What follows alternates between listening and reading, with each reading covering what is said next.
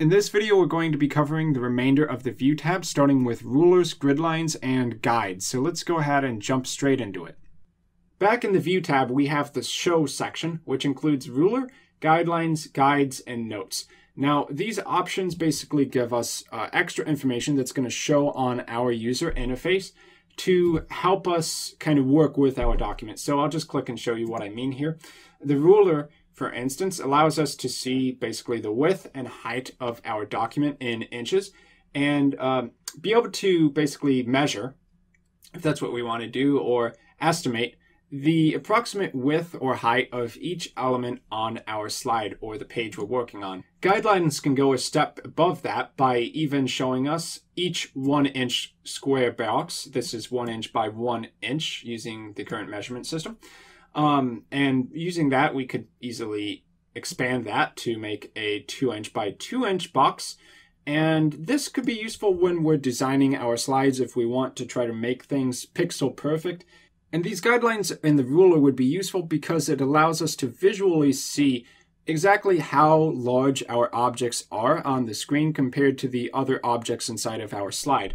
So it would be helpful for slide design in that sense. Now, the guides are probably one of the most useful tools here because instead of just being able to see visually how wide something is or what the distance between 2 points on your slide are, you can actually clip different objects on your slide to wherever you set the guidelines at. So if we have this guideline set at 3 inches and this one, the horizontal guideline, then if we add an object to our slide, let's say a picture, we'll just type picture in here. I don't need to get anything fancy. We'll just insert this balloon. We can take this object and actually clip it right on the border for wherever we set the guidelines for. So this allows us to snap objects to exactly where we want them inside of our slides. And because the guidelines are movable, we can easily do this for any spot on our slide that we want. So if we instead decide we want this balloon to be over here at the plus 2 inches out of the center mark, and we also want it to be down 1 inch from the center vertically, then we just move our object down here. This is the way that you would have a pixel perfect slide inside of PowerPoint 2016. Now, next up, we have the zoom options. When you hit zoom, you have the ability to choose the percentage of zoom that this display has. So right now it's at 101%, which means pretty much what we see is the actual size of the slide if we were to print it out. We can zoom in 4 times as much, 400%, cut it down to 1/3, or type in our own percent. So if we type in 20% and hit OK, it's going to look very, very small. Now, of course, you can zoom back in very easily in the same manner. So let's put it at 80%. And you may have also noticed that down here at the bottom right hand corner, you have these same zoom controls. You can zoom to 100% by getting it in the middle, zoom out, zoom in, even type in your own percentage just by clicking on that zoom box. Now, one of the more useful tools, though, is going to be Fit to Window, which regardless of what window size you're actually using inside of PowerPoint 2016, it's going to fit this display to the space that's available to it. In other words, it's going to make the maximum usage of your window that's possible, and that's usually what you want. The color/grayscale options basically do one thing, and that's to either enable the color to be showing inside of PowerPoint 2016 or to remove all of the color out of your PowerPoint presentation. So color, obviously, that's what we've been working with this whole time. You can see visually it's got all the colors from this purple at the start of or the end of the gradient rather, back to this green at the top. Everything in between has some white colors, grays, blacks. That's all well and good. Now below color, you can see how your PowerPoint presentation would be translated into grayscale if you're going to be printing in grayscale, and how it would look in black and white. Now grayscale is going to be a little bit different. Grayscale is lighter than the black and white, which is going to be using up your black ink. Grayscale, of course, you can still see here the colors, the brightness, it's all there. It's just replacing those colors with different levels of gray. Now, if we go over to black, you'll notice it's quite a bit darker. And there's also other options for viewing how your PowerPoint presentation would print out. It all depends on what you want to see. How do you want to actually print out your document? Are you going to be printing in grayscale or light grayscale or black and white? It's up to you. Mostly this is just like a print preview mode, so you can figure it out before you go ahead and actually take the plunge and print. Now last up here, we have the window options. Now, when we're talking about windows, we're talking about this entire PowerPoint presentation window, this whole thing we've been working in. But you may know with PowerPoint 2016 and pretty much all Windows applications, you can actually have multiple windows loaded at the same time. So if we hit new window, we could actually be manipulating a whole second PowerPoint presentation here that we weren't working on before. So we could go ahead and, let's say, open a previous one, like the Review tab document, as its own window. Close this out. And now we've got these two different windows that we're working on. However, you may notice immediately that, if you're trying to have two different windows on screen at the same time, it's a little bit fussy, things get in your way.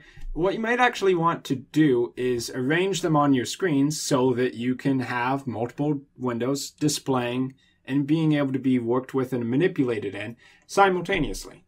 So for instance, if you go up to Arrange All, what it's going to do is stack your windows on top of each other, essentially, so that you can see them all at once. So for instance, if we go up to Arrange All, it's going to take our screen space and distribute it so that we can see all of our windows at once. So we hit Arrange All, and you'll notice one of our PowerPoint presentation windows is over on the left, the other is on the right, and it's perfectly split down the center. So this would be really good. If you need to work in two PowerPoint presentations at the same time, maybe you're comparing them. And it would be even better if you do happen to have a really big monitor, for obvious reasons, because you can only split up a screen so many times before it just gets too tiny and hard to work with. Now, if you don't want to be able to see the entire window, you just want to be able to see which windows you have open, another option is to cascade them on top of each other. So you'll have one on top, and then the ones that are behind it, you'll be able to see their titles, but you won't be able to see the content inside because it's sitting behind one of them. So cascading, we see that presentation 1 is on top. We can see the title of the second PowerPoint presentation, but we can't actually work inside of it unless we go ahead and click on it. But this is actually a pretty useful tool because it allows us to make better usage of our screen. And whenever we want to switch between them, we just go down right below the PowerPoint presentation we're currently working in, click on that. If this one is the one that's in front of the other one to begin with, we go to the top and click behind it, and you can see that it's really easy to switch between them when we have them cascaded. Move Split allows us to take the different panes of PowerPoint 2016 and adjust the little dividing line to determine which pane gets how much space. Now, we could always just click on the dividing line between them and left-click, hold, drag it to get it exactly where you want it to be. Or you can hit Move Split, and when you hit Move Split, you can adjust it by using your keyboard instead. So we can hit left and right to adjust it in the exact same way. We can also do up and down to basically take the center pane and allow the notes pane to actually show at the bottom.